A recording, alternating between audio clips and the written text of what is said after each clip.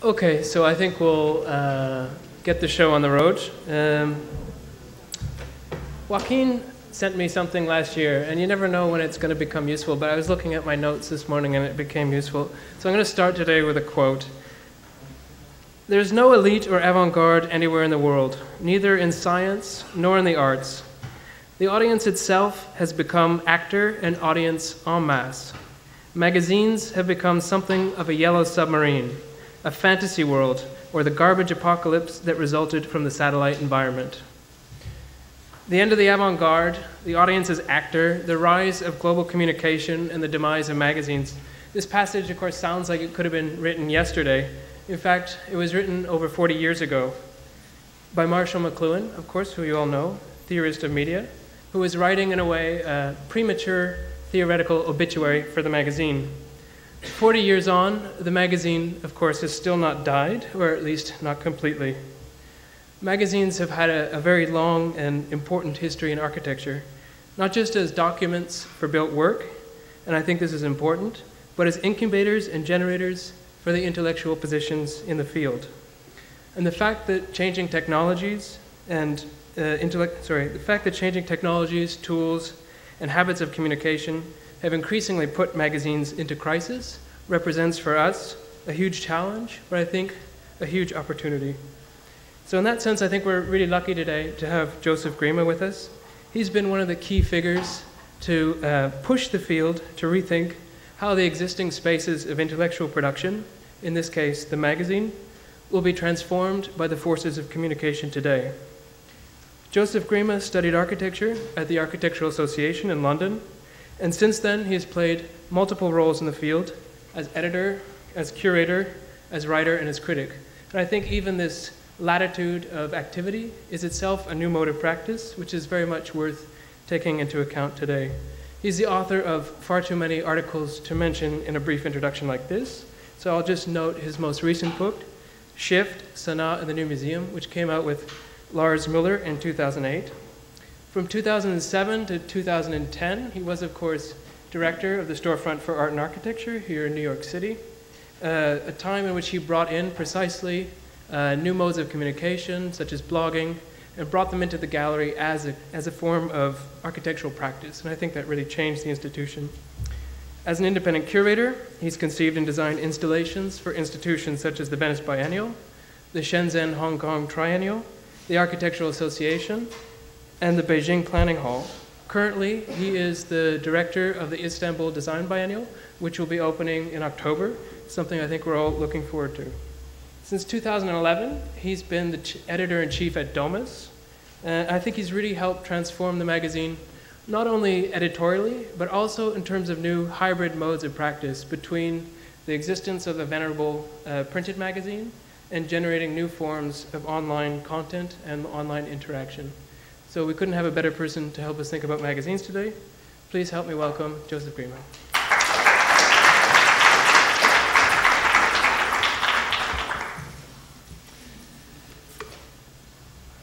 Thank you very much. We were just saying before how there's a dearth of opportunities to talk about one's ideas and thinking and editorial projects behind the magazine, so it's a special pleasure to be here today, especially since New York was my former home, and coming back here to present pretty much 2 years of work back in Milan at Domus has really been a fantastic opportunity really to reflect on to the extent to which our objectives at the beginning have been realized and the extent to which they've changed. They've actually become something else. Domus, I think the thing that defined this magazine possibly more than anything else is the fact that everybody knows it. Far more people know it than those who read it, in fact. So there's this kind of a disconnect between the kind of its presence, its authority, its stature in a way in the collective imagination of the architecture field of architecture, and the reality of its influence on the ground. And that's something that's of course difficult for the editor to admit to, but on the other hand, to some extent, since I've been back there, my job has really been to try to remediate this condition and to try to understand what are the channels, the languages, the modes of communication through which we discuss, debate, and criticize architecture today, and in a way to actually insert ourselves into those debates. And as was said in the introduction, magazines are something that we at present are kind of painfully aware of as a medium which is supposedly in decline. But the fact that Marshall McLuhan 40 years ago was already talking about the magazine as an obsolete medium also tells us something about the fact that this is, to some extent, a cliche as well. It's something that remains to be proved, the fact that magazines are actually going to disappear. And this is the cover of the first issue of Domus that came out on January 15th, 1928. And that's, I mean, we're talking about 85 years ago. It's quite difficult today to imagine the extent to which the environment that this magazine appeared in was different to the one that it's published in today. It was at the very beginning of the modern movement, and Domus was to some extent the product of the arrival of the ideas of modernity in Italy. Joe Ponti, Domus for Joe Ponti was in a way a medium for something that was almost more like a crusade or a mission to bring modern architecture into the everyday life of the people and out of the realm of theory and speculation within the realm of architects. And that, in a way, is another defining feature of this magazine is the fact that it's always been a magazine with a mission. It's something, it has an agenda. It's not simply about carrying forward some news or disseminating information, but actually about educating to some extent or a certain degree of proselytism, so to speak. And this is a quick snapshot from a navigator that we're developing for the website, which kind of allows one to scrub through the history of the magazine to some extent through the covers and through the biography of its editors. And Joe Ponti, of course, is a figure that dominates the history of the magazine to an extent that I think very few other magazines for such a long period of time have been dominated by a single individual. And then to the right, you have all the kind of multicolor alternations. This is just in progress, and I grabbed it quite quickly so it doesn't have all the names on. But I think this is one of the things that the magazine, that's interesting about the magazine is that it has multiple histories, a history of being the reflection of a single individual and then changing dramatically and actually being a platform through which multiple individuals have expressed their own ideas, have carried forward their own agendas in a system that in many ways is more akin to that of a biennial. It's almost seen as, in a way, an appointment for someone who has a very strong idea in its field. At least it has been historically, from Mendini, who was the first to take over after Joe Ponti passed away in 1979 or 1980. And today, I mean, there are many things that we could talk about. As you know, since in recent history, the magazine has embraced a number of fields that go well beyond printed medium, which was its, for decades and decades, for pretty much the vast majority of its existence, was its own sole system of communication with its readership. And of course, today we have a website, which has become one of possibly our main form of debate and exchange with our readers. I hope that all of you are readers of Domus Web. I think it's much more likely that you're readers of the website than the magazine, because of course it's something that reaches everywhere and is free. We also have, we could talk about the multiple events that we organize. We actually organized one here in New York last year called Critical Futures, which was a debate on the idea of architecture criticism today, its relevance and so on, or about other digital platforms such as the iPad app and so on. But actually, I thought it would be much more interesting today to talk about the most kind of, in a way, traditional and, if you wish, least exciting, most boring, kind of most kind of conventional medium, which is actually that of printed paper. And to think about Domus in a way from the kind of perspective, a metaphor that's often used by a lot of its editors, especially the outgoing editors, the ones who have had the opportunity to spend a few years there, is that of an ocean liner. An ocean liner which is incredibly elegant, incredibly luxurious, incredibly almost overpowering in its dimensions and its kind of architectural presence, but at the same time extremely difficult to maneuver, that requires a huge amount of planning. Even shifting a few degrees, port or starboard, requires planning from many, many miles before. And I think that this, in a way, is actually interesting. This is a ship that was designed by Joe Ponte himself and subsequently published in the magazine, of course, which was something he was not too shy of doing. And this, in a way, this idea of a medium of communication, what is essentially a mass medium, as a sort of an ocean line, something has this kind of incredible inertia that will just keep going through the years, through the decades, kind of sailing on through as the century, one millennium exits, another one enters, is an incredibly interesting idea, and in a way brings into question, I think it's, even in an era in which every medium is called to, every magazine is called to justify its own existence, even today it's very difficult to imagine a future without Domus. So if that's the case, it's extremely unlikely that in the foreseeable future Domus is going to disappear. So what is it? What should it be? What is its role today? And in many ways, again, kind of carrying forward this metaphor of the ship sailing through the ocean, there's an incredibly interesting work by a Dutch artist called Eric Kessels, who a few years ago did an installation in a gallery in the Netherlands where he printed out every photo that was taken that was uploaded to Flickr in one day, which is approximately 1 million images. He printed them out and just kind of threw them onto the floor and created this sort of landscape or seascape, in a way, of photography, of images that completely overwhelmed the architecture of the space, in which people could walk through and wander and dig and hunt around in.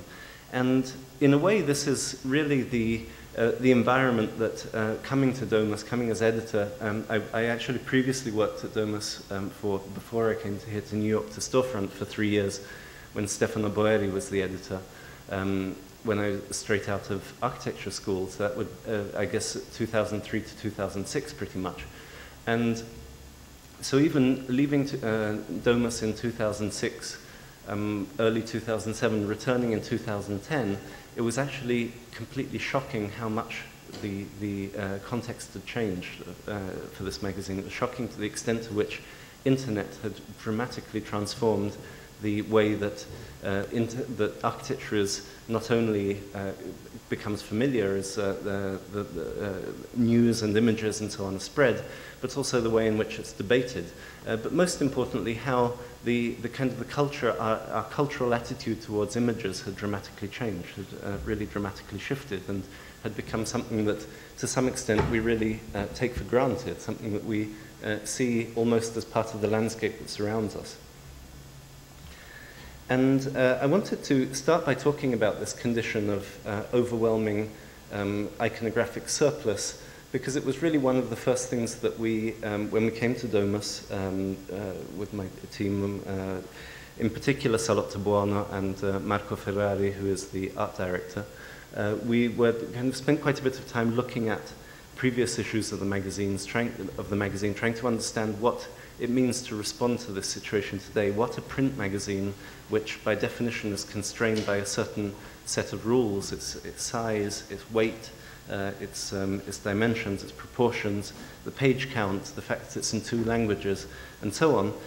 What exactly is what is the margin of latitude? What is the kind of room for maneuver within this field, this 2-dimensional field? And we actually began by carrying out a study, kind of a slightly pitiless study on some of the previous, the work of the previous editors, not as a form of criticism, but almost like as a graphical reading of the magazine as a plane, as a field of operation, so to speak. And we began by eliminating one by one.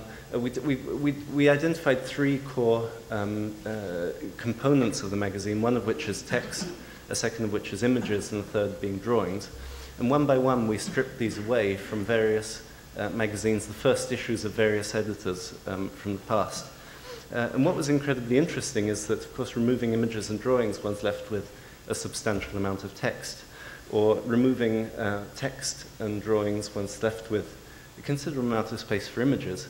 And the same for drawings. And this is a page that happens to be kind of relatively balanced between the 3.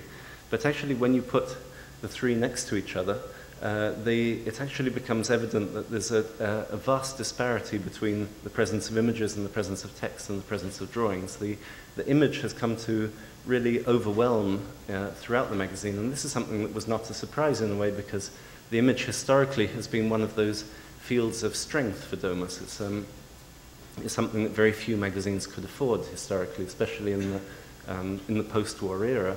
Actually, having high-quality photography of architecture was something that set big magazines like Domus apart from anyone else, because producing images from faraway places and getting them into magazine was a vastly, hugely costly operation.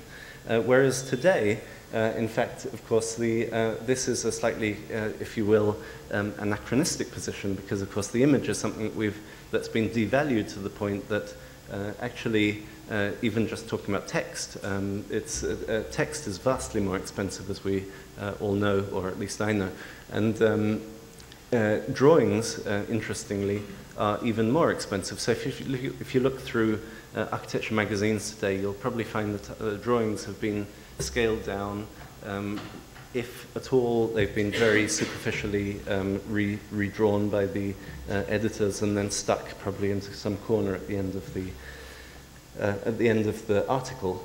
And this was something that we kind of were quite interested in, and it really kind of led us to rethink, in a way, the hierarchy between the different forms of communication that was embedded in each article.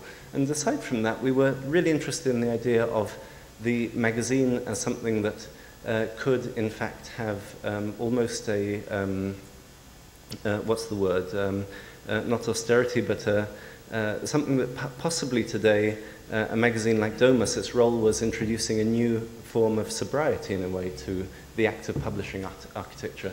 If you think about so many magazines that have taken a strong influence from the web, that have been really dramatically influenced by the way that the web is kind of the hypervelocity, the hypersyneticism of the internet, we actually wanted to try to respond to that with some sort of counterpoint that emphasized the physical nature of the magazine. The magazine is something that has a tactile quality, in which every element has been very carefully designed, and is almost to some extent like an archival object, an object of beauty that is on sale in newsstands, so to speak. So a lot of the work was really thinking about the materials and the kind of different qualities of paper, the different types of paper, the smell even of the paper that you touch with your hand when you're reading the cover of the magazine, the way that illustrations could convey a significant story, and of course the kind of a lot of work on the typefaces, but with a great sobriety that in a way was a reaction against certain other magazines that had really kind of introduced an extremely aggressive graphic design that we felt was almost distracting in relation to the content, and that was emphasizing this sort of hyper-aestheticization of the architectural artifact. But possibly one of the most important aspects for us was actually the drawing, the act of representation on a 2D plane, and actually taking advantage of the fact that as Domus we did have the possibility of treating the drawing, the two-dimensional representation with a degree of respect that few other magazines could attain today, and actually trying to bring that back in through a very carefully unified form of representation that is standardized from building to building, so that these could almost become like the central element of articles. So this is an article from the first issue, 946 of April last year, which was happened to be Stephen Hall's museum in Nanjing. Another element that we were quite interested in is the idea of representing buildings unfinished, not simply finished, perfect, polished objects, but actually in the state of under construction. And looking at the process of kind of what's underneath the skin, kind of actually going beyond the kind of the final representation that we're also aware of, looking very kind of carefully at the notes and the kind of codes inside each project, and trying to really kind of create an archive of drawings that would also be a tool for a deeper understanding, proper understanding of how the building is really put together. And this is something that, in a way, I think it's interesting that next week you'll be talking with Matteo Guidoni who's also part of Salotto Buono, which was the team that did the design of the magazine and who also founded San Rocco. Because in a way this goes hand in hand. I mean, San Rocco is a very theoretical magazine that's based on words more than images, but in a way this is a counterpoint to this kind of sobriety of understanding architecture as something that is actually not necessarily to be spectacularized, but that has a dignity of its own that can be represented possibly only through a very careful act of drawing. So yeah, this is kind of a few months go by. I was asked to speak about a specific issue or specific text, and of course it's always quite difficult to pick one when you kind of, there's this sort of ongoing, unstoppable production, monthly production. And of course I think that the magazine, to some extent, it's up to the readers to define what the agenda of the editor is throughout the kind of whole spectrum of publications. But one that was really a very important issue for me was the June 2011 issue, which came a couple of months after the 2011 Salone del Mobile in Milan. And one of the things that emerged in this Salone, and that we kind of began to notice throughout the field of design, or I'd been kind of very interested in even before before coming to Domus, was the emergence of a completely new paradigm of production, both theoretical and actually kind of practical, industrial, within the field of design.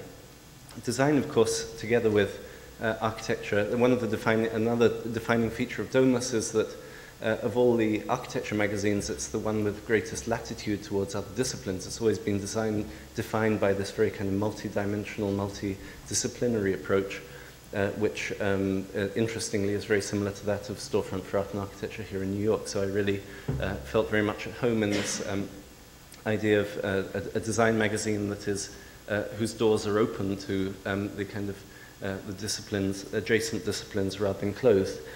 Design and art are therefore something that we deal with quite frequently within the magazine.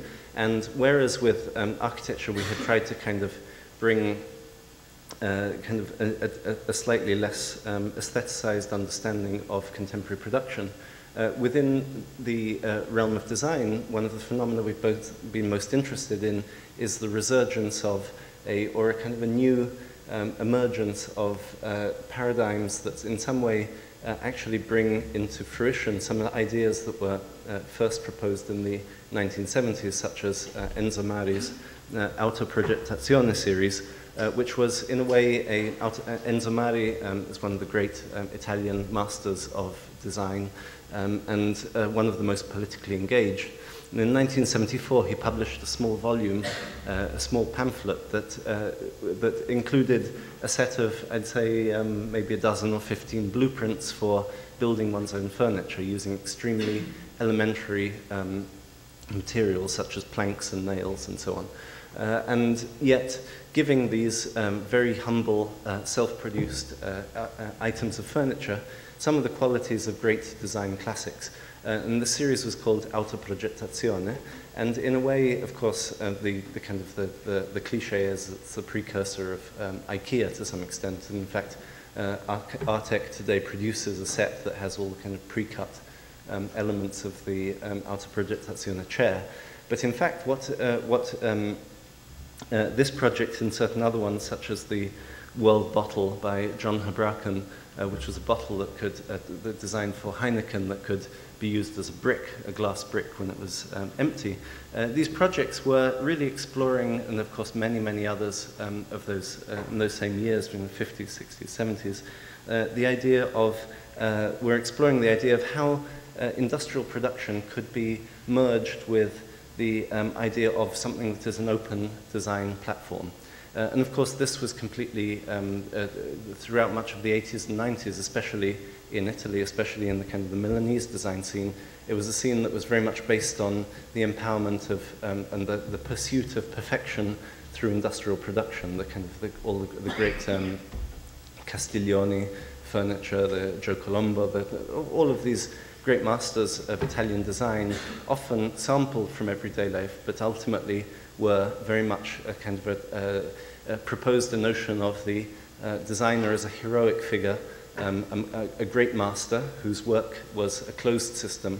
And one of the things that we've been really kind of trying to investigate on an ongoing basis is the emergence of a kind of a revolution against this idea of design as a top-down discipline, and actually look at the emergence of a series of proposals for designers and the role of the designer as someone who proposes an open platform, a platform of communication between individuals that allows for collaboration as opposed to competition, that resonates with an idea of kind of collective creation as opposed to kind of the glorification of the individual.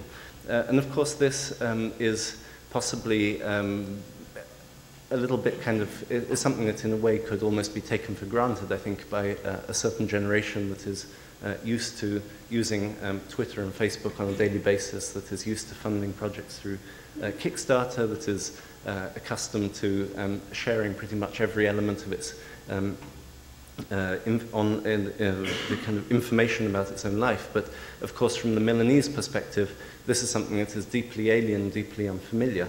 And of course, is possibly, if at all familiar, is going to be familiar in the realm of information, but certainly not in the realm of hardware. And it's actually interesting that a few months ago, the Economist did a cover in which it declared the advent of a third industrial revolution. And what it was getting at was the idea that actually technologies had got to the point, technologies of rapid prototyping, of 3D printing, of new techniques of fabrication that were not necessarily tied to an idea of mass production as much as individual production, have actually, what is implicit in this idea is that certain models of production that in the past were completely off limits, and that implied the presence of this kind of heroic figure of the designer, were actually now being deeply undermined. And of course, so what was interesting to us is to actually think about what are the implications for us for the design field, how are designers responding to this. And one project that in this issue we looked at was a project called Open Structures by Thomas Lemay, which is in a way a extremely exemplary, almost emblematic example of this new design paradigm in which the designer is not actually producing an object at all. A little bit like John Habraken's World Bottle, he's not producing a house or dictating in any way what the utilization of this object is, but actually in his case producing nothing more complex than a grid. This grid which is actually intended to allow individuals to produce multiple elements that can, each one can be made out of different materials, can serve completely different purposes, but collectively can be held together by a certain standardization of proportions, dimensions, an idea of compatibility, almost like a sort of how can I say, Esperanto for objects in a way, so that objects would be able to communicate with each other. And what's incredibly beautiful about this is the idea that actually pretty much anything could result from the system, a coffee grinder or an entire kitchen set. And what is also interesting is the emergence of a completely different aesthetic in a way. an aesthetic of simplicity and minimalism, but also of accessibility and openness, not something that's closed and that you don't see what's going on underneath the skin, but that actually has multiple possible aesthetics, but that is very much speaks of this openness to adaptation and modification. And I think that even beyond the strict realm of design, this is something that's kind of increasingly becoming part of our culture, that we're taking for granted, that many fields, that is impacting many fields. This is a project, an open source project that was designed to bring into Wi-Fi networks, high-speed, high-bandwidth communication to the city of, I don't think it was Kabul, but a city in Afghanistan where, of course, the infrastructure didn't, the municipality was not able to provide high bandwidth internet access throughout the city. So a certain NGO set up a series, these are just kind of cut with a laser cutter, assembled and replicated through a network, Wi-Fi throughout the city. Or objects that we all know, such as the Microsoft Kinect, that just a matter of hours after being put on the market had been disassembled, a matter of days or weeks after they were released. The code had been reverse engineered, and now we all know all the incredible things that have been done with the Kinect. Or certain kind of seminal projects that really opened the way to all this, such as the RepRap, which is a 3D printer that's actually capable of replicating itself. And in a way, in that sense, is these are all pieces that are necessary to make a RepRap, plus some tubes. So the idea of this kind of machinery that is completely open, that's completely, and this is, I mean, something that we all know in software we're all very familiar with, but as the Economist pointed out, this is something that for the first time is really undermining many aspects of the industrial processes of production. And this is a very kind of tangible example of that, is a project by Dries Verbruggen, a Belgian group called Unfold, that created this little kiosk, mobile kiosk, inspired by Bruce Sterling's essay Kiosk, that is actually a 3D photocopier. So it has this little hatch on the back that you open up, put any object inside, and a 3D printer replicates these objects. And of course, the point is not so much to go about making Philip Stark lemon squeezers. It's more to actually make a statement about the replicability of design objects today, and actually to kind of question the idea of copyright and the question of the idea of intellectual property, and to interrogate how design is responding to these. What new economic models are going to come out? Is design going to undergo the fate of the music industry, for example, which was almost wiped off the face of the planet by iTunes, because it was obsessed with fighting legal battles with bootleggers. And so this is Thomas LeMay's manifesto, in which he draws a very kind of direct comparison between the traditional model of top-down industrial production of the 20th century, in which culminates in the idea that the product is static, it's something that's closed, impenetrable, that can't change, that won't change, that doesn't evolve, and that is the product of a designer giving an idea to an industry, which then replicates it and spreads it out to a series of passive consumers. And on the right, instead, this new model in which essentially the product is the outcome of an ecosystem of collaborations between individuals. And of course, if you ask anyone who what the kind of the object of design par excellence of our era is, they're probably going to respond the iPhone, and they'll probably be referring to the kind of the glass finish, the metal, the kind of millimetric precision of its design, its simplicity, and so on. But actually, possibly what's most revolutionary about the iPhone, and leaving aside a lot of the kind of extremely problematic aspects of Apple. I'm not kind of, this isn't a kind of plugging Apple in any way, but what's interesting and what is possibly what defined the success of this project is that actually the iPhone is the open system par excellence. As I said, it's not in fact totally open, but so to speak, just kind of pass me that one for a second. because it's in fact it's not a telephone. It's a processor that's hooked up to a camera, an accelerometer, a magnetometer, a high-resolution screen, all sorts of other sensors that can actually be adapted to pretty much any use. You probably saw the YouTube video of the 2 Canadian teenagers who strapped an iPhone onto a helium weather balloon and sent it up into pretty much into outer space until the balloon burst. The iPhone, with a parachute, fell back down to Earth. They were able to trace it through the GPS tracker, and a couple of hours later, this video of what was essentially a homemade space exploration was online, and they were 2 weeks later invited to TED. So it's this, and then so this is the kind of going back to the issue of Domus, kind of looking at this system that we in Milan, in a way, this is this sort of heroic understanding of the design profession is something that is very kind of present and tangible in Milan. So this issue kind of investigated that in many ways. And I don't know if you noticed the thing about the cover. It's actually this, Casina confiscated a number of fake Mies and Korb furniture that was, I think it was confiscated somewhere in the Netherlands, and then submitted it to this sort of ritual capital punishment, which was photographed, carefully documented, and then sent out with a completely straight face as a press release. So we actually received this in the mail, and my jaw dropped. I just couldn't believe that they were sending out images like this. And they were completely serious, like this is what happens to counterfeiters of furniture.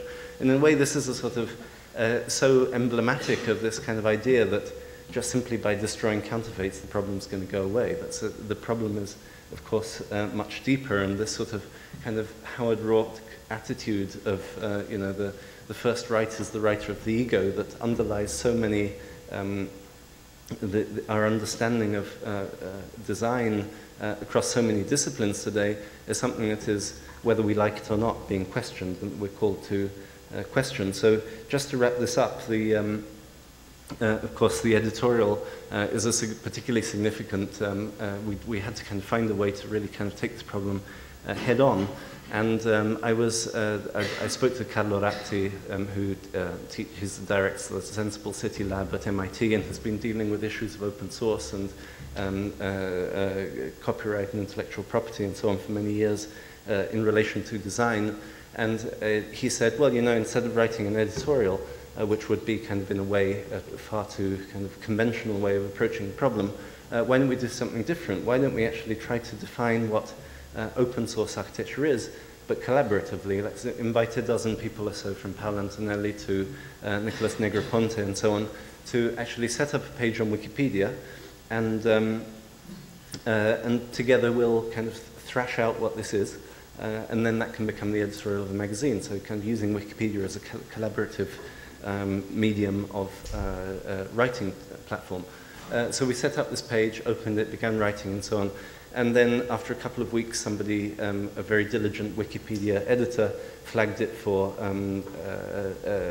removal because it was not substantiated by any print article. So the paradox of Wikipedia is that actually, unless something's in print that substantiates it, it's actually not considered to be serious content. So we diligently undeleted it, continued writing. It was deleted again, and then we undeleted it. And anyway, we got to the point when the print deadline arrived, so we just did big copy-paste and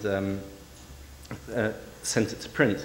And of course, the great thing is that a couple of weeks passed, the magazine came out on the newsstands, and at that point, we could actually substantiate the article because it was finally in print. So now it sits gloriously and legitimately on Wikipedia for you all to read and edit to your heart's desire.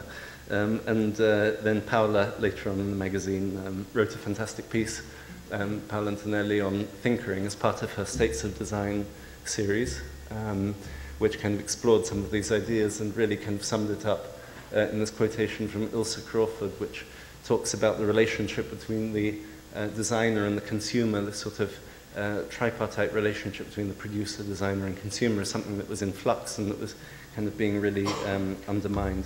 And so that was the July issue, and I think we can talk a bit more about that. And then, since then, we've kept ourselves busy and continued to produce. But last thing I wanted to add in relation to Domus is that, for sure, the website is our most powerful medium of communication and debate with our readers. It's something that's growing incredibly rapidly, thankfully. And I think we've found, and that's something we could debate separately, that we found a formula that, to some extent, within the constraints of what is possible, reflects this idea of depth and thoroughness of the magazine that has this kind of glorious 85-year history on the web. But one of the things that whenever we're sending something to print, I think one of the things that really sets Domus apart, or not from every magazine, but from many magazines, is the idea that you're actually in the process of producing an archive, a narration, an ongoing narration of the history of modernity up until this day. And in fact, there's a library close to my house in Milan which has every issue of Domus. And of course, Domus has every issue of Domus, but they're locked away in an archive somewhere. And this library is one of the few that has all of them, and they're actually on display. And it always completely overwhelms me when I walk in, the sheer kind of linear length of all of the magazines stacked back to back is close to 80 meters long. I mean, like 100 yards of magazines. And so you have this kind of incredible responsibility in producing this magazine, the awareness that actually you're adding a chapter to a story that began a very long time ago. And so in fact, this really kind of changes the terms to some extent in how we think about what should go into the magazine, what shouldn't, and so on, because it's not so much about simply disseminating information and informing readers or so on. It's actually about kind of building up this sort of ongoing narration of the discipline of design, which actually didn't really exist before this magazine did. And that's something that I always find incredibly interesting, and that's something that I think very few other media, the internet, for example, will never succeed in replicating. And I think that in that sense, this sort of beautiful ongoing story is something that only a print magazine can encapsulate. And that's really, I think, why we still need magazines, why certain magazines, not all magazines, but certain magazines will live on and will continue to exist. So with that, let's... Thank you very much.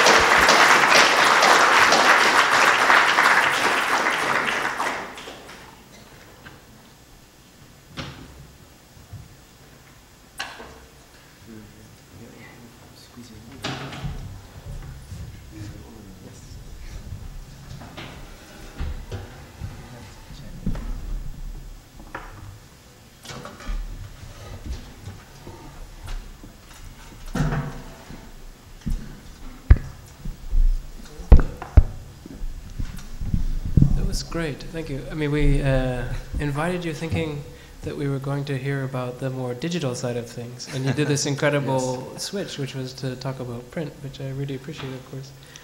And it's really amazing to hear just the kind of, let's say, deep history or long history in which you're situating the practice. It makes a lot of sense, particularly the way you've situated, let's say, the open source manifesto in relation to the particular climate of Milan.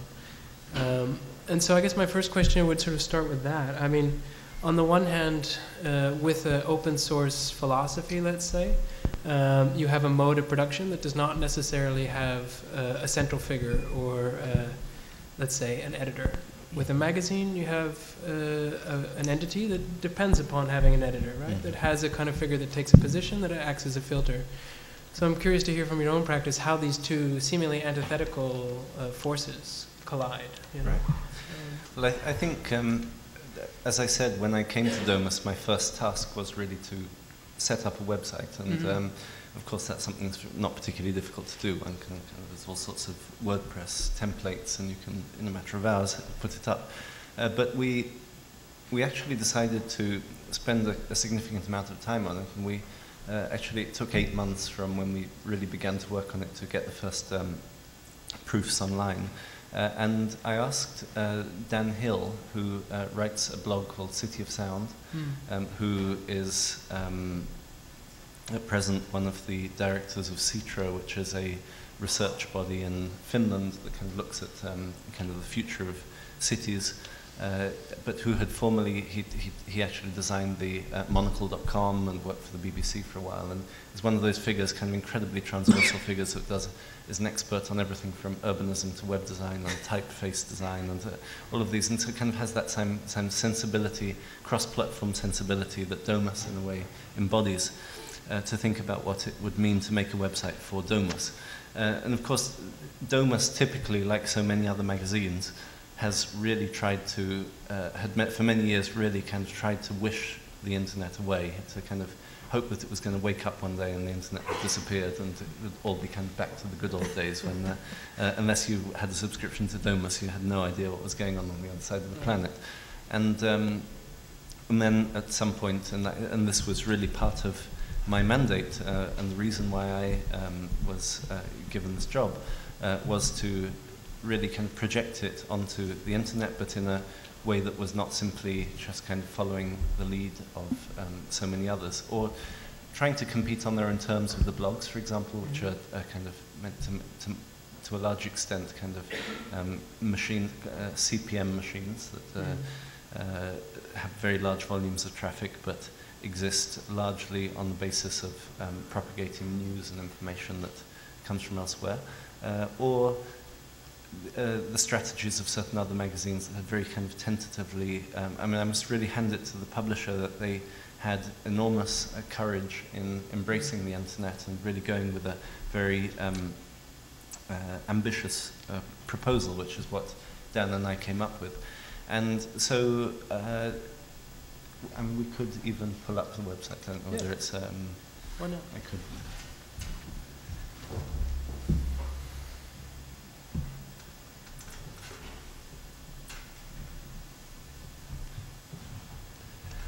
yeah, we can get the...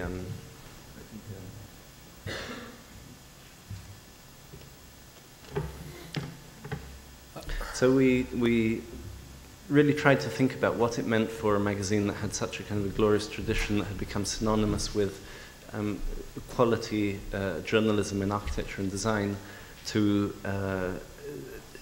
be online. What does that mean? What is its potential? What are the kind of terms of engagement?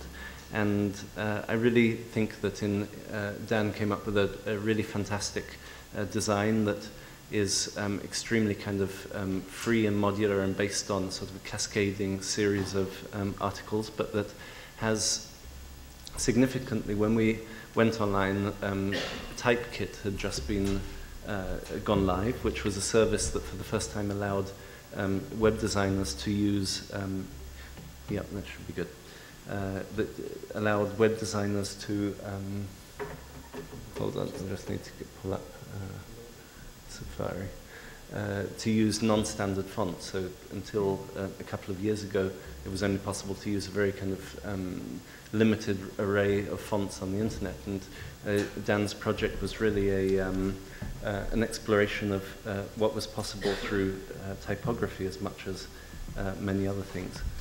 I'm just gonna...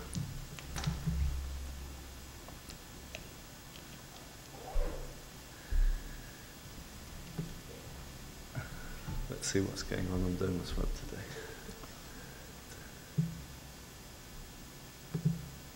But at the same time, of course, the kind of the law of the internet imposes that one has to, one can't be kind of have the luxury of posting simply one article or two articles a day. It has to be this, has to some extent conform to the need to actually kind of publish, to keep a readership, publish a good 4 or 5 items per day. And this is, we're kind of a little bit squeezed here, but anyway, you can kind of see the logic. Let me see if I can get this, and that's pretty much. It's designed for a broader. It's not really, doesn't work really very well on projectors, but so if you look at this article, we have the Herzog de Meuron in London, and so on. And I mean, the great thing about the web is, of course, we can publish as much as we like. We're not constrained by the magazine that has a dozen, 15 articles. But you can see how there's a lot of work has gone into making a very kind of serious, well-designed typefaces, a kind of very carefully coded set of tools on the right-hand side, all the kind of keywords and hyperlinks and so on, social media and so on. Very large images, which is of course something that we as a magazine have access to on a regular basis. And so this is really kind of to some extent really trying to, and then kind of commenting and so on. But beyond that, I think what I've been most excited about is the slightly more, let me see if I can, do we have sound? I think you can play yes. Like we can, these are some of the kind of slightly more experimental projects that we've worked on, such as the mixtape series, which was really trying to use things, media that were not possible to use with a magazine alone, a print magazine. Look at, for example, how sound could be one of the kind of mediums that we use to talk about cities.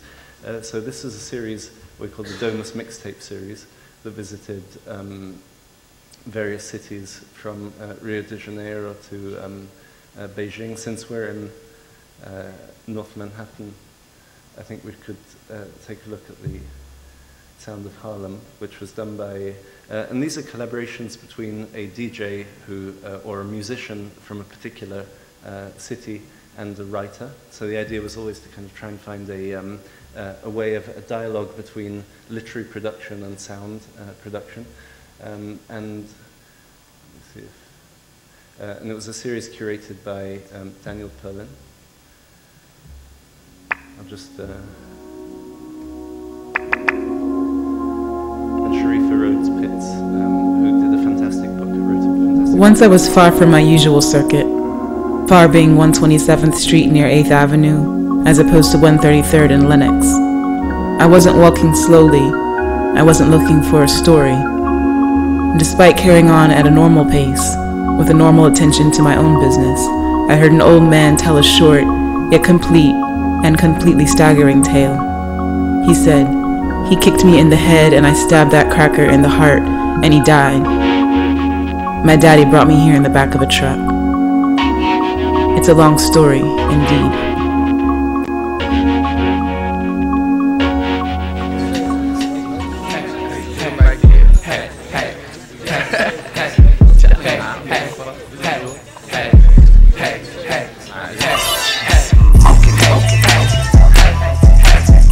Anyway, you can download it by clicking here and enjoy it later on. It's very relevant to your place of present abode. And it's a really fantastic mixtape, and we had people, it really captivated the imaginations of many people. A lot of really great writers and musicians and others actually kind of agreed to take part. And I think this is the realm of the web is so exciting because it's actually possible to involve people in invent completely new formats and so on. Of course, the other thing is that it's possible to create a much more active dialogue with one's readership. So the point I wanted to get to is that I think that print magazines, as I said before today, have their role, and their existence is in many cases justified. But to be absent from the web in many ways means that even the print issue completely disappears from the consciousness. So it's something, it's not this kind of false dichotomy between print or digital, but it's more actually about a kind of a cross-medium, cross-platform production and the creation of an ecosystem in a way, in which one feeds off the other. So in that sense, what's been going on in the online platform, has that actually fed the editorial process in which in the print platform as well? It's been a kind of feedback mechanism? Yeah, absolutely. I mean, it's really a struggle. I mean, there are many kind of interesting little episodes about trying to run a magazine and trying to run a website. There's just to kind of recount a couple of them. There is the writer who writes to you and says, I'd love to write a piece on open source design and and you say, okay, well that's fantastic. This doesn't fit in with our editorial program for the next 2 or 3 issues. So why don't we just do something on the web right away? It's absolutely not. No, I'm not going to even think about it. It has to go into the print magazine. Right. Counter to that, there are people who write and say, yeah, I'll write it for you. You can do what you like with the print and the magazine, but I'll only write it if you put it on the website, because that's where I know I'm going to get feedback from people. Right. Then there's the whole issue of funding, because of course the magazine has a long tradition of paying authors a certain amount of money, which a website is never going to be able to compete with because of the reality of the economics of publishing online, and also the sheer volume of publishing online, the number of articles you have to come up with. If we paid the same amount per word for online publishing, then it would be completely impossible to kind of have the same volume of output on week. So there's all sorts of interesting things and interesting moments that emerge through being one of the few. I think we're one of the few magazines that really does have a very kind of strong, high volume output in the design and architecture realm, and also a magazine, a monthly magazine. Yes, just building a bit on that, because that McLuhan piece that Craig was talking about is actually published in a magazine called Print. Called Magazines After McLuhan. Right. And McLuhan writes Understanding Magazines as a Scene already in 1970. With a fantastic joke that was, of course, when media become obsolete, they actually are freed and they can be artworks. They become a completely different field. Which is, and we were just trying, actually debating in class, this particular, how this inertia actually is not simply dealt with a cross-platform, but with a cross-platform that needs to have movement in both directions. By the token that you have the mixtapes that you couldn't do in print, you also have a photographic portfolio that is carefully printed, that, with the kind of stuff that you can't compete in the web. I thought that was the kind of curious inertia going around, that you find a way of, just having the audience going back and forth from between media. I think that's the thing, that magazines more and more are called to diversify through multiple platforms, even going so far as the realm of events and also kind of multiple, and Freeze is a fantastic example, which is an art magazine that also organizes art fairs and that has, kind of a publishing program in books as well, and very strong online presence, and I think that's more and more being tied to the idea of a specific sort of format or medium is extremely dangerous today. But what you were saying about this kind of the being freed to become an artwork is extremely interesting. There was this exhibition at the New Museum last year called The Last Newspaper, which was kind of investigating how artists had responded throughout the decades to news and the newspaper, and how they were responding more specifically to its demise to some extent. And of course the elephant in the room was the crisis at the New York Times, which inspired the show in many ways. But there's a very real economic problem, which we're kind of painfully aware of, is that the magazine and the journalism as we understand it today is built on an economic model that is crumbling, and quite how that's going to be replaced is unclear. And this is something that's kind of paywalls and subscription discounts and this and that and the other, and there's still no convincing argument that responds to that, and that's another reason still why the idea of a magazine as an ecosystem is increasingly important, because if advertising pages are simply not going to keep these institutions afloat forever. So the open source still has to figure out how to support itself. Well, Yeah, I mean, I think that's also is true. I mean, there's a very direct parallel between the kind of emergence of an open source movement, which has yet to. A lot of these designers are essentially living in a state of poverty and working almost as artists, but without the prospect of becoming major international names the way that artists do, and therefore being able to sell their work for millions of dollars one day, and in the realm of hardware that hasn't yet been figured out. I think you're right, there's a very interesting parallel there in terms of kind of news and information and writing, and on the other hand, the kind of the current struggles of the design industry.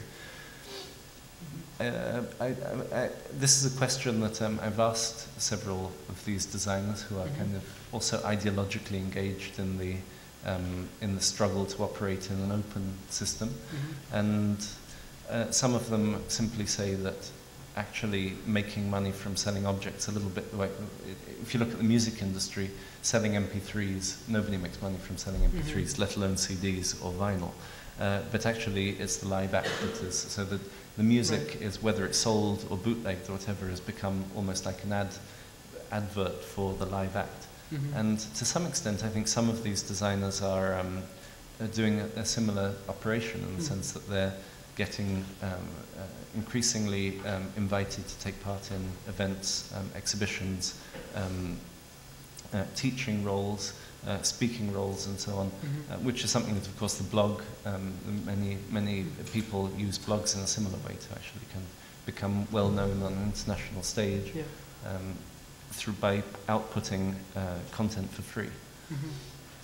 So performance is becoming a simple way of surviving, basically, making ends meet, which is, of course. I mean, I think it's actually making it's more than potentially more than that, and it's really making a career out of performance and developing ideas. And these are all.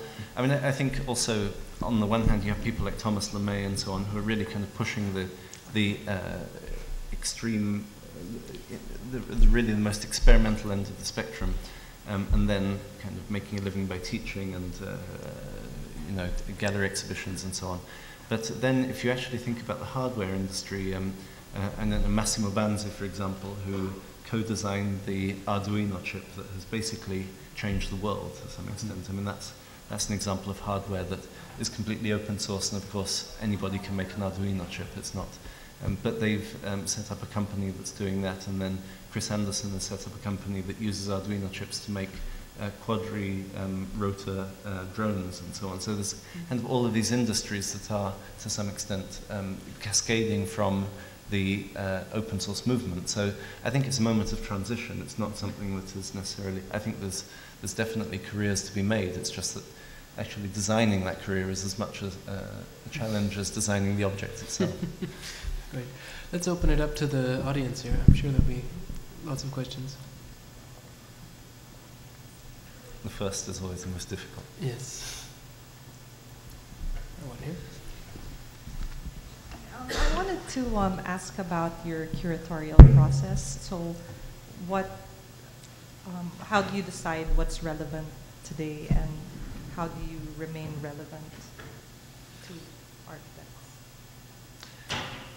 Are you speaking about any specific, like for the magazine, or for the magazine content? For example. Magazine content. I mean, it's an interesting question. It goes back a little bit to what I was saying before. On the one hand, there's there's just such an incredible deluge and overload of projects that are either proposed to us or that we find on a monthly basis that if we're accustomed as we are to reading blogs and websites and so on, where we can easily consume on a daily basis the equivalent of a whole edition of Domus, like making that very difficult choice of what goes into the magazine is, it's really tricky. I mean, on the one hand, it's like obviously the objective is to make a good issue, an interesting issue of the magazine that has kind of resonances between the articles, that is a pleasing reading experience. So it's a little bit like cooking in a way, where one has to not simply take fantastic ingredients and just slap them together. There's an issue of proportions and narrative and aftertaste left in your mouth, so to speak. But then in the specific case of Domus, it's also about kind of creating adding to a much larger narrative, and I think that's why the open source issue, for example, really stays in my memory as one of those that really kind of continues this tradition of Domus of telling a story and kind of narrating the epochal changes that have throughout a century of history taken place within the field of design. And so therefore kind of identifying, also kind of intuitively I must say, what are the projects that are going to be kind of significant for some reason or another, not simply whether they're pretty or not, but actually whether they resonate with a larger picture. And I think that, again, to take the open source design issue, it was not so much the single projects, but it was how they all resonated together across a variety of scales that told something about a way that, a cultural condition, really. And so I think ultimately it's really about those projects that are less an end in themselves, but are more kind of offer key insights into who we are, ourselves as people, as a culture, as a society, and so on. So architecture and design, in a way, are actually more a mirror that the magazine, in a way, attempts to be a mirror that we can hold up to ourselves to actually understand what the role of how design shapes us and how we shape design in return.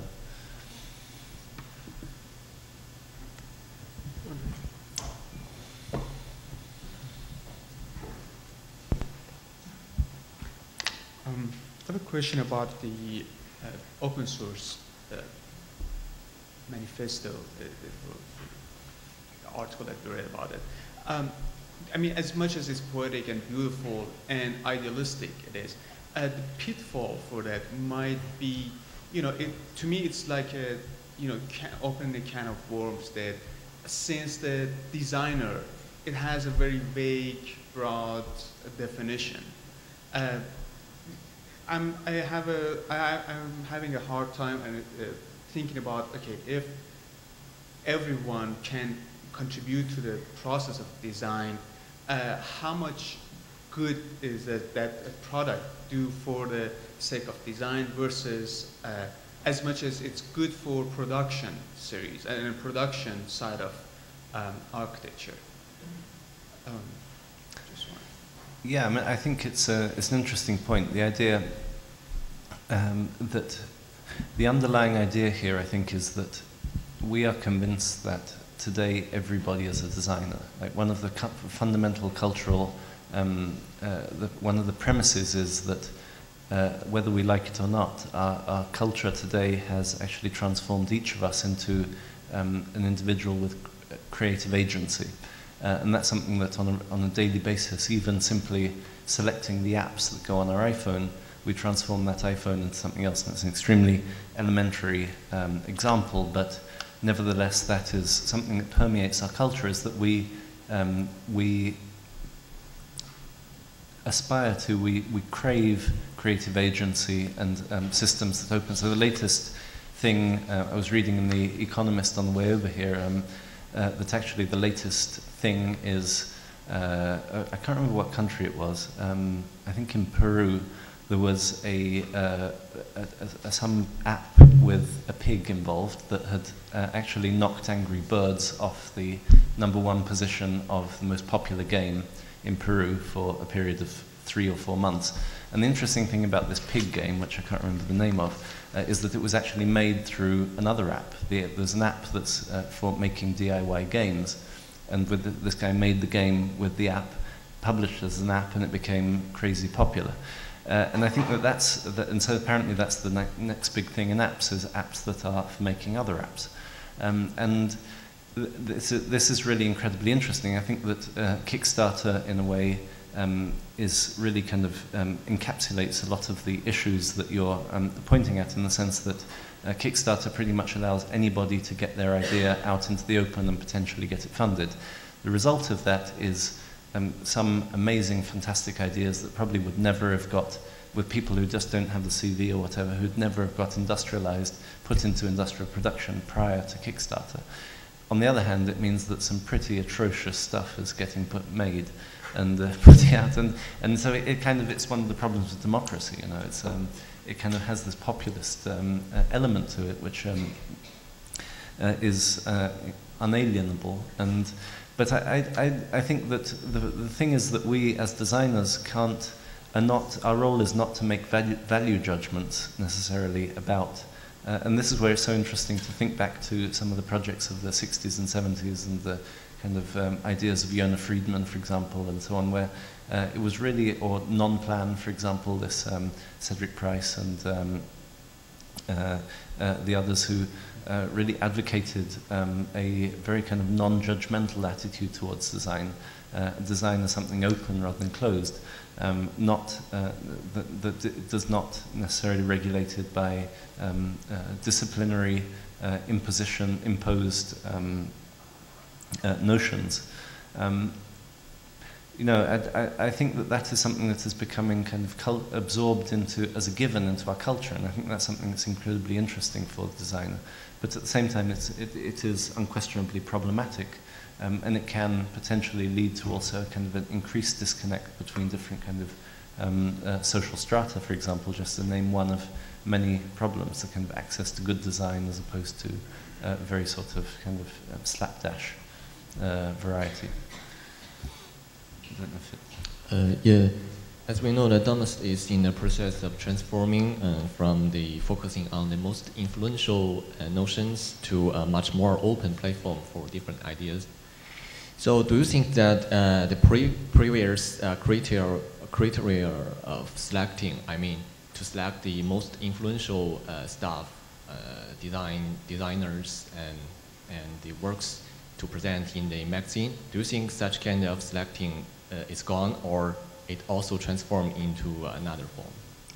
I think the definition of what is most influential has changed. That's the point, that until very few years ago, it was given that the most influential was the kind of the big name architect who had been practicing for a long time, set up a studio, and that kind of articulated this status of stardom. And actually now what is most influential is probably, and I think this is less the case in architecture, which has a kind of a very long sort of cycle of realization and so on, but certainly in design, what counts as most influential is actually changing dramatically. And so I think that for that reason, I mean, especially in Italy, where there's a very specific, very precise understanding of what most influential means, that has my kind of definition of most influential has surprised a lot of people and probably upset them a little bit as well. But at the same time, I think it's also sparked a dialogue even within the kind of the Milanese scene. Within we did an exhibition in the last Salone del Mobile, the furniture fair in April a couple of months ago, called "The Future in the Making," and we took over this incredibly beautiful 17th century palazzo in Brera, in the central district of Milan, with tiepolo frescoed ceilings and so on, and stuck a bunch of kids with 3D printers and a robot printing out chairs and so on, and as kind of trying to kind of force the point that this third industrial revolution is on us, and either we're going to wake up or it's just going to overwhelm us, and that in fact what is one of the things that really kind of terrifies the industry today is in fact an incredible opportunity, and it was amazing. It was really we had some fantastic responses, some fantastic feedback. A lot of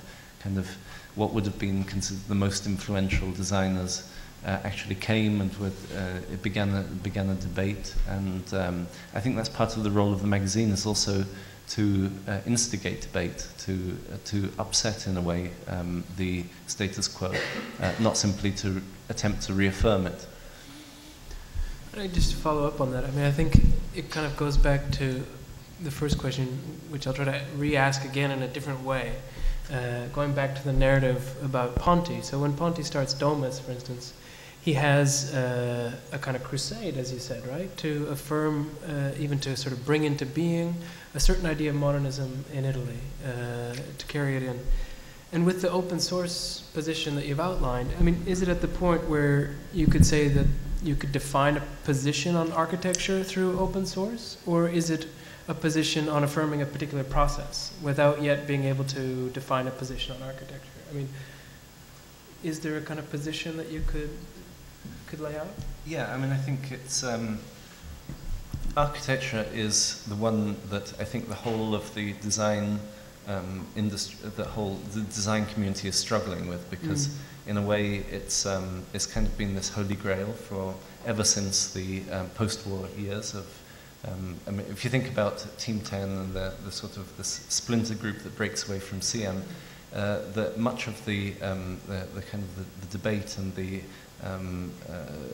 confrontation is actually centers on precisely these themes of the kind of the excessive authoritarian projection of the architect onto the landscape and onto the urban realm and onto the lives of individuals. And so then, of course, the kind of Giancarlo De Carlo statement that architecture is too important to be left to architects, which is, of course, an incredibly succinct summing up of the idea that not that architects shouldn't be involved in architecture, of course they should, but it can't be left to architects alone, and therefore that architecture needs to be a sort of a field of debate. But then you think about, and of course the Smithsons and all the others, Team 10 and so on, who kind of, various declinations of this idea. But then you think about De Carlo's own experiences and the steelworks residential units in Terni and how catastrophic those were in a way.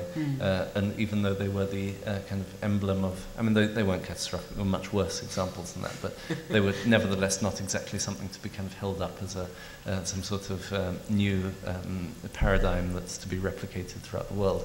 And so, in a way, the kind of intentions, there's always been a disconnect in architecture, much more than in other disciplines, and especially today, I would argue, between the good intentions and what is practically feasible. And I think that ultimately, to a large extent, what it comes down to is that we're continually dreaming of a future in which cities are going to look dramatically different, in which buildings will look dramatically different, in which some sort of open source aesthetic will emerge.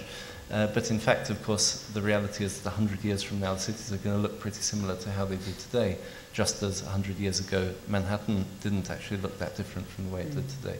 And in fact, what is going to change is going to be much more intangible. And to give one example, I think that I actually think that the economics, for example, of construction, of building and of architecture are one of the fields that are most likely to undergo a change through the sort of the network practice of collaborative production. The impact of the network on the city is, and just as Kickstarter has dramatically transformed how a lot of cultural artifacts are produced, from films to objects and so on. I think there's huge scope there, and that's something already that's being explored in Spain and in Berlin. In fact, there are some really interesting experiments on that, because in fact, if you think of the urban landscape, the urban fabric, as a sort of a script, as a sort of a transcript of the economic forces that regulate it, that have generated it. Of course, today the trajectory from the post-war era until the post-war years until today has been a progressive marginalization of the architect, an increasing dominance of the developer. And that's something that is actually finally, hopefully, potentially, possibly, God willing, possibly something that could be a territory that could be reconquered through more sort of collaborative practices. But it's not, I was just kind of thinking, you know, of the architecture from the city, from the spoon to the city.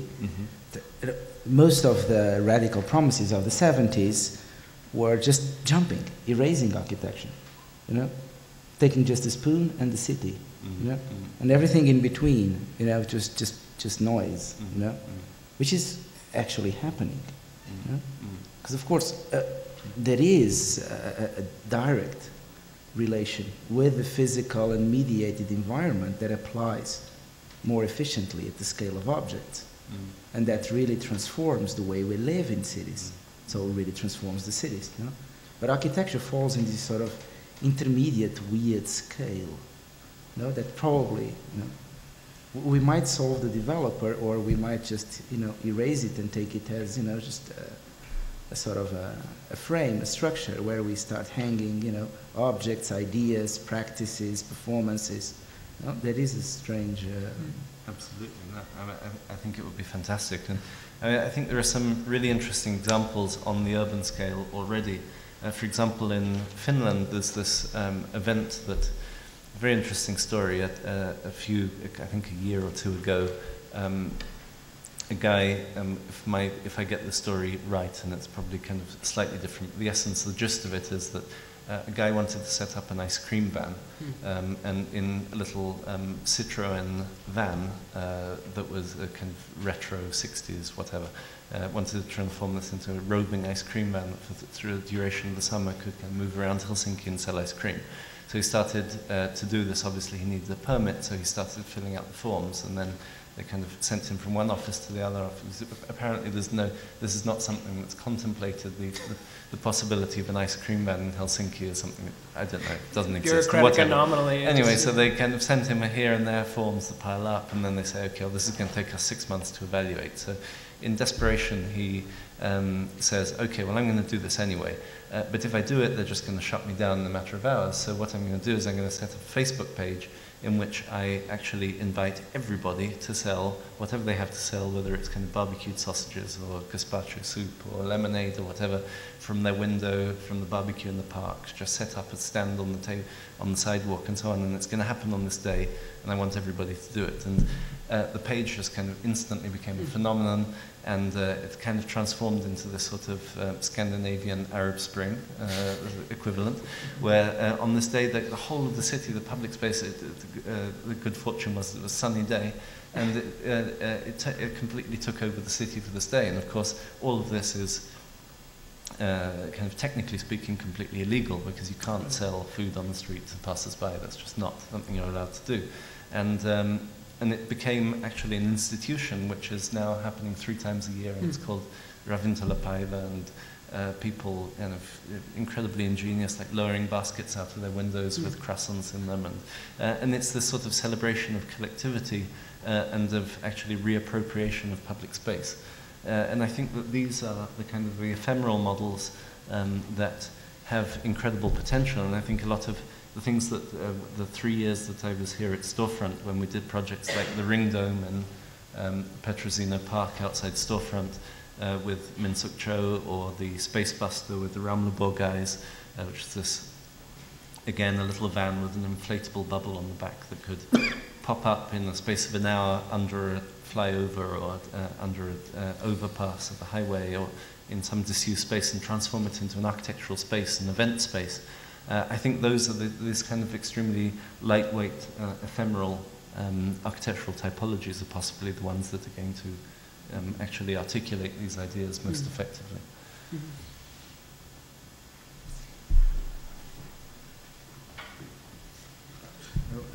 There was just one. It was a fantastic question.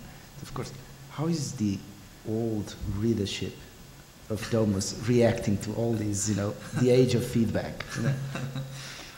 Well, the age of feedback, as in the online dimension. Yes.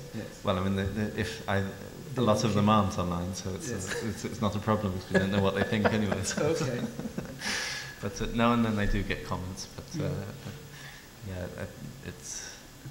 The thing is to attempt to kind of roll over to a different generation and to kind of replace the mystified readers with engaged readers.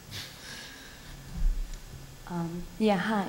Back to the fact that Domus exists both digitally and in printed version. I suppose that the website initially started as a complementary component of the magazine, but being so interactive and being able to host different mediums such as the mixtapes or the videos or stuff like that, I think that it has evolved into a very dynamic feature. And I'm wondering where's the balance between the two, and how do you imagine the future of the printed version? I mean, it's a very good question, because the wealth and the richness and the sheer volume of what we do online can risk kind of wiping out the magazine and just kind of overshadowing it. But I mean, ultimately, I think they're very different things. And as I was saying before, I think that if you have a magazine, kind of nowadays you have to have a website. I think that's something we can kind of take for granted. If you don't have a website, then the magazine is kind of going to disappear anyway. And if you do have a website, you have a platform for communicating with your readers. The magazine is ultimately we're very much aware, especially outside of Italy, it's a luxury item, it's expensive, it has a certain kind of weightiness to it in every sense, economic and physical and so on. But Domus is one of those magazines that I think has a value as a kind of a high quality reading experience, and simply the pleasure of actually touching these pages and the sort of the attention that's put into every detail of it is something that certain readers appreciate, even though I think, of course, there's a generational disconnect to some extent, but I think that's changing. And on top of that, it's something that, of course, has a value as a sort of obviously it's not peer-reviewed, but it's almost kind of an official journal of the discipline. So many architecture practices, for example, have been subscribing for 20, 30, 40 years. Many libraries have it as a sort of a record of sorts. And the great thing about it is that it can afford to commission texts of such incredible depth and a kind of analytical brilliance that very, very few websites are able to match. And of course, we can ourselves play with commissioning for the magazine and then putting it online for free and so on, but that's kind of almost in a kind of a beta phase, it's a test phase. And the internet in general and us specifically have to really kind of figure out the economics of this. I mean, how we're going to, the magazine is not forever going to be able to subsidize free content on the internet, so how are we going to deal with that? And that's something that we're really kind of thinking about now as well.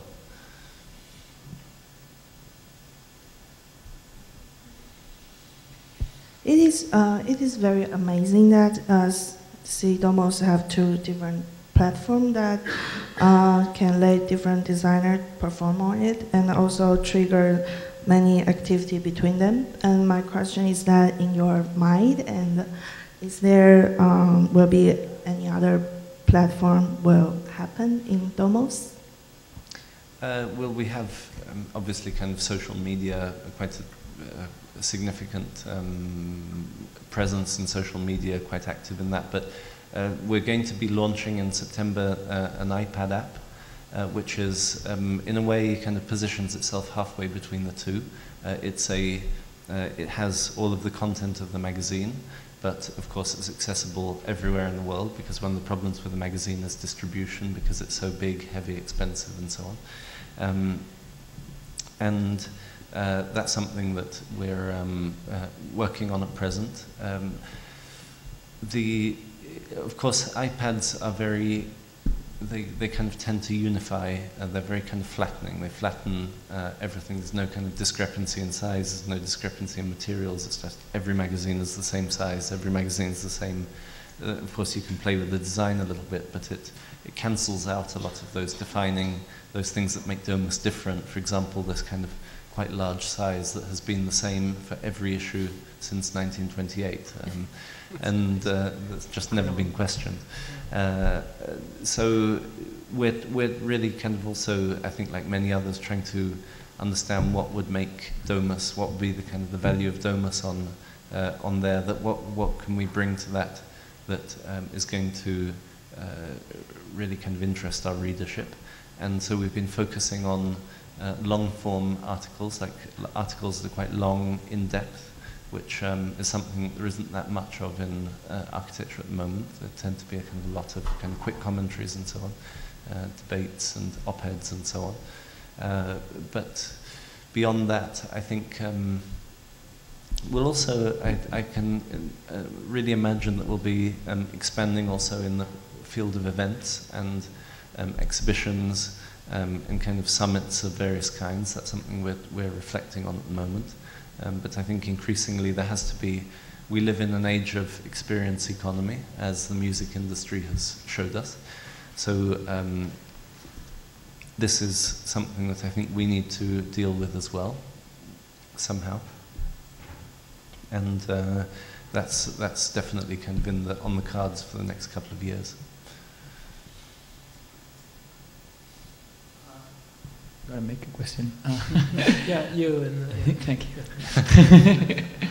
This is a series of great questions and great answers. I'm kind of astonished by the fact that you have a extreme precision in describing formats. You talk about the type of paper you're using, the size of the fonts, the most kind of complex means, even like the template of WordPress that you're using, all the kind of careful definition of the format, and extremely how this transformation actually is driving your approach to the magazine, and also kind of adjust to a certain technological shift, but also kind of production shift, and as you know, a kind of from crowdfunding to open source.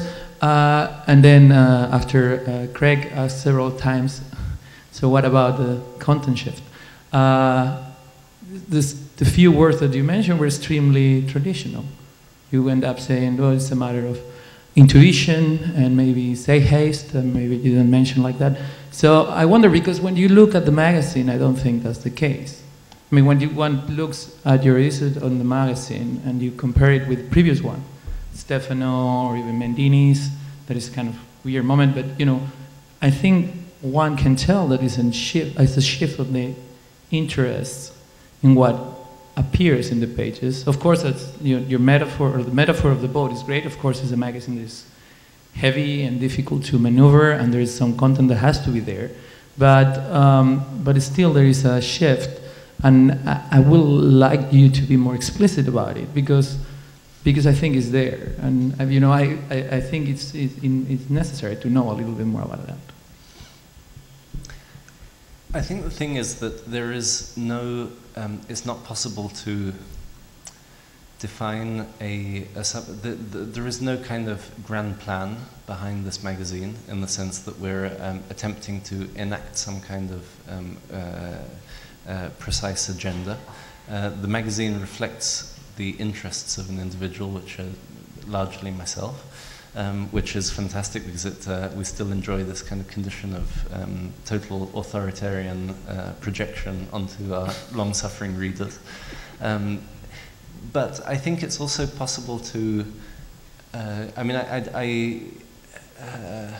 sorry if it came across that way, because in fact, the most important point for me is that the magazine is a reflection on, and all I aspire for it to be, is an investigation into who we are, using design as a language. And I think that that's really all there is to be said. And I think that in this particular moment, what interests me the most is actually thinking about issues of property and authorship and economic structures and so on, and to try to kind of investigate those to the degree that they're possible. I think that's by far the most interesting field of innovation in the realm of design today. And in fact, that's what Istanbul Biennial is also really looking into. I don't think that in architecture there is, I think there's a lot to be documented. I don't think there's anything dramatically exciting going on that I can kind of claim to be sort of overwhelmed by the new. I mean, I think there are great things happening, but it's not so incredibly exciting as in this particular moment of its history. I think there were other moments when it was the kind of playing the lead role.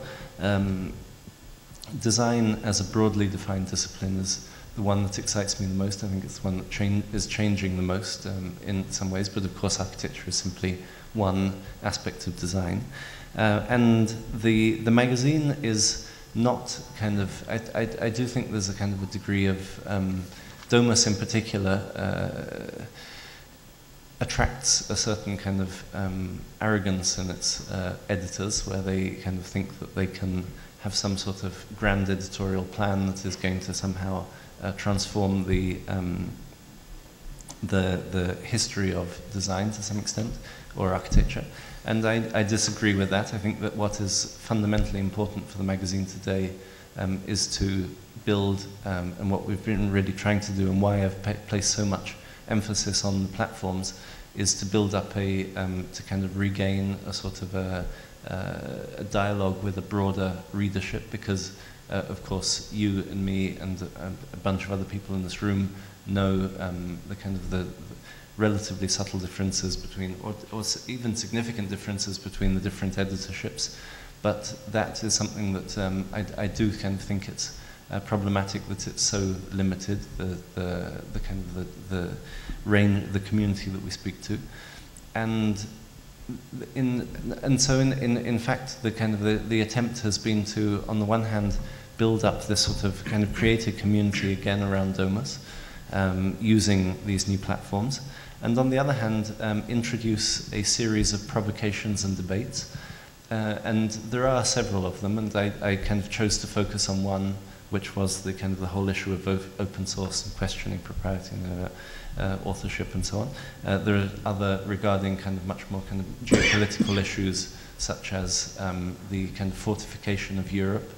We did a call for ideas for, as you know, for an infrastructural connection between the African continent and the European continent, as a consequence of having noted that these are actually the only two continents which not only are not connected in any way infrastructurally, but are also, at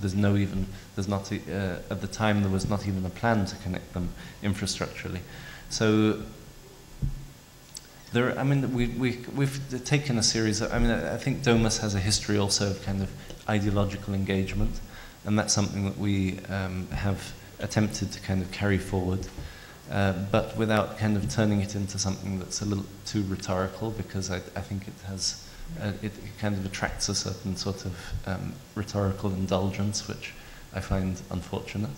And I also, I think it's my kind of British upbringing that kind of tends to suppress or I would like to think that it suppresses the kind of projection of individual too strongly. But anyway, that's my kind of 2 cents on the subject.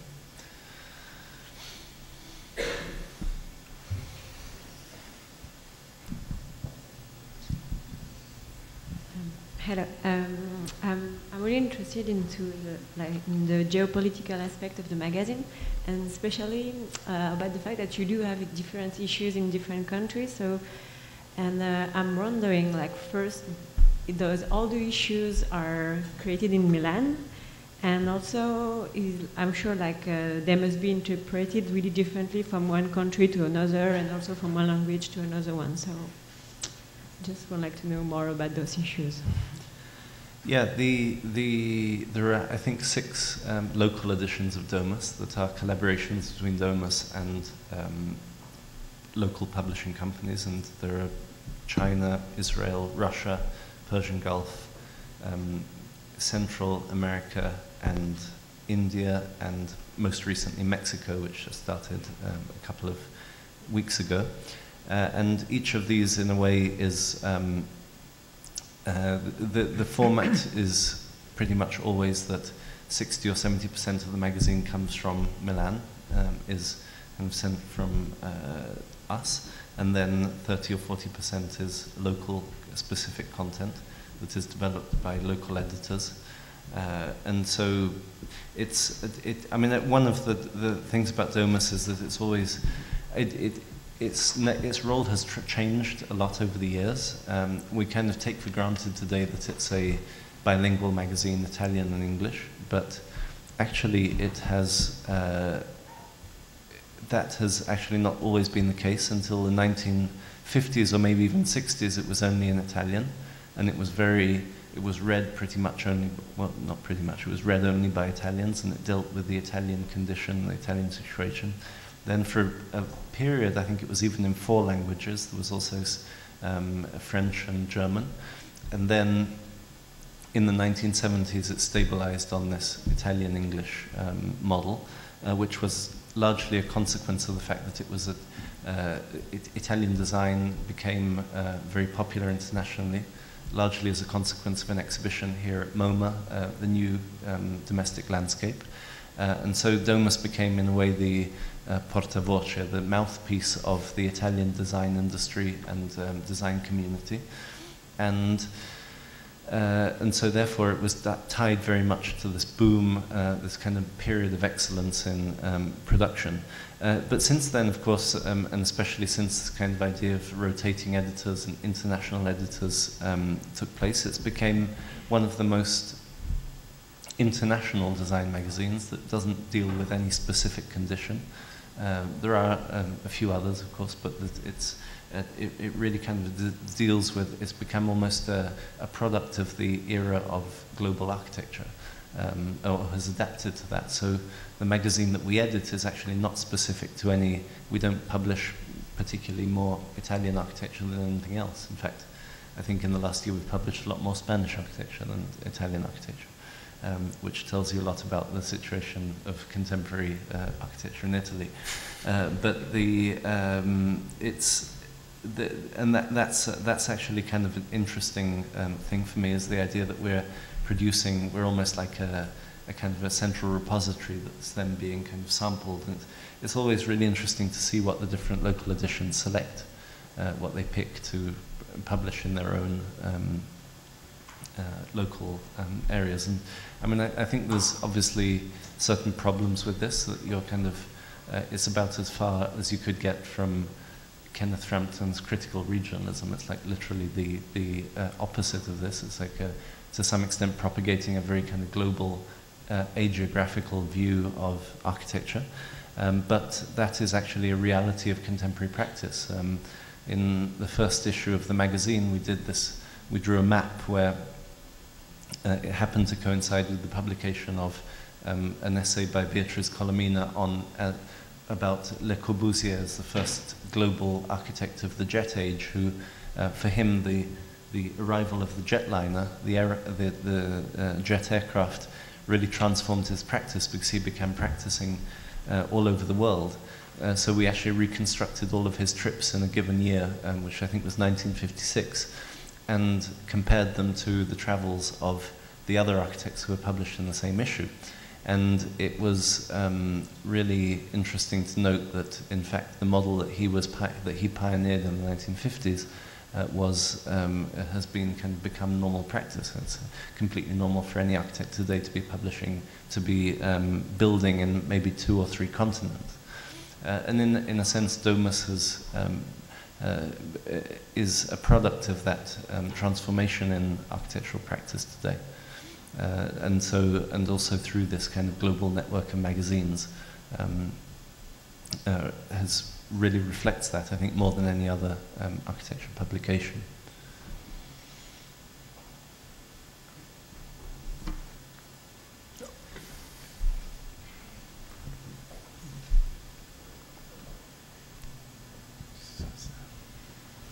Hi, as soon as, over the years, obviously the number of people who've been subscribing to magazines has been reducing, but as soon as your website came out, was there a significant reduction in the number of people who've subscribed? Because on your website displays the current edition of the magazine, but the previous editions haven't been archived. So it seems like the only way of keeping a record and archiving your magazines are to buy them. Yeah, there's no noticeable correlation between the website and the sales, to be honest. I think if anything, it's the opposite, because we've been able to communicate the magazines more efficiently. So, but it hasn't. I don't think the word they use in the publishing industry is cannibalization. Like one. So, which that's a word I've heard a lot recently, but I don't think it's not as simple as that, for better or for worse. It would be nice if it were that simple, but it's a lot more complex. In fact, it depends on all sorts of. Presumably, I mean, I'm no expert on that specific aspect of it. So.